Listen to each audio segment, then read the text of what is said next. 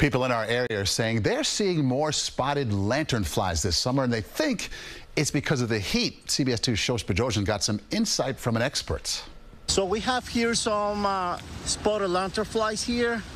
There is a congregation of them. That's why Fabio Ulloa and his team at Prestige Pest Services are in Wallington, New Jersey today, preparing their tools and solution to get rid of a problem area on a resident's property. This nuisance invasive species congregate together, but even though it might seem like small numbers, Ulloa says you have to get rid of them early. Now they're growing, actually developing now. They're going to be medium-sized insects. Residents say it's hard to kill all of these spotted lanternflies. As you can see, we were just in the area where the exterminator came through, but you can see these spotted lanternflies still crawling on one of the bushes right nearby. Summer started coming along.